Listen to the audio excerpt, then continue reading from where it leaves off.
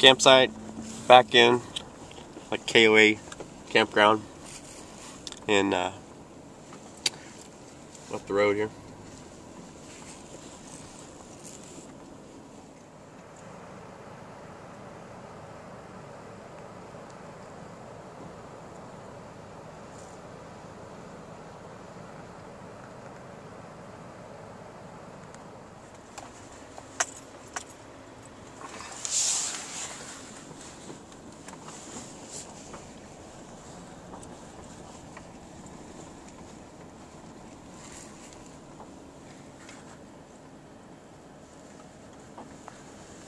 It's not paved, it's gravel.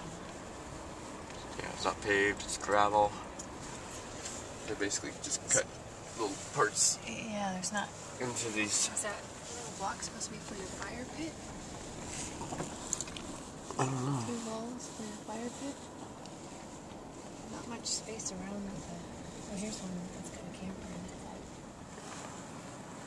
in it. A11? I think. Is that A11? Did you see that A11? I think so. That's pretty big. Got all that stuff on the side. Back up. A13 right next to A11. The little grassy area connects in the back. Got a little bit more space. Still a little dirty road though on the side of the gravel. A14 backs up to the woods. Then you have these A15, and they're just back to back right next to each other. Picnic bench. No trees. No trees, just crushed rock back in sites. Out in the middle of just a flattened area, like a meadow area.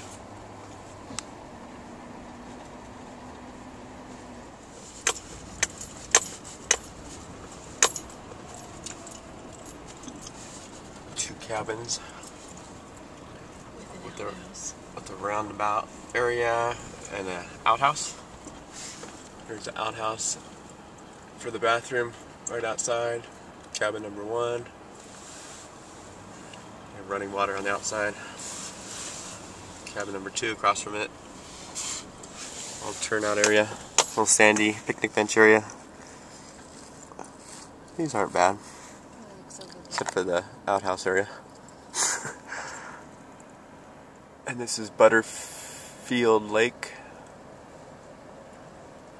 Looks like a fishing area that's connected right to the park. These are some of the bee campgrounds.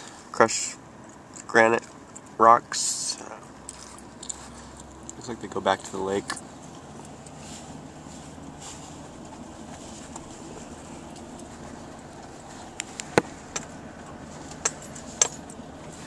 There's another site. Crushed rocks. Picnic bench. I don't even see a place to have a fire pit. They have these little cement things, but I don't understand what those are. It is?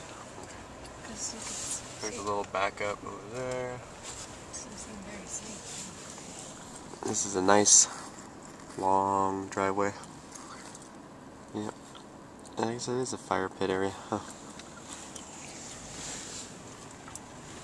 And we got this steep hill. You definitely don't want to have to back up here. B14, B13. But you can come in the other way. Oh, okay. It's the other flat way. This is B12 and 11. 10 over here. 9.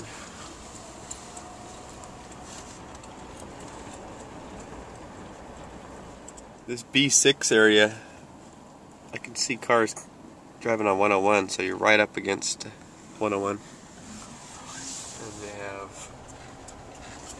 a couple areas over here. I don't know, this is supposed to be the main place. I'm not quite sure. Oh, that's the restroom. I guess. Yeah. It's around B4. No ATVs beyond this point, so obviously we have this. Non-camper showers, $4. So you do have showers in here. B3, again, B3 backs up to 101. I can see 101 about 50 yards, 100 yards back behind it. B2. This is B1. Like a little shuttle bus that you get into.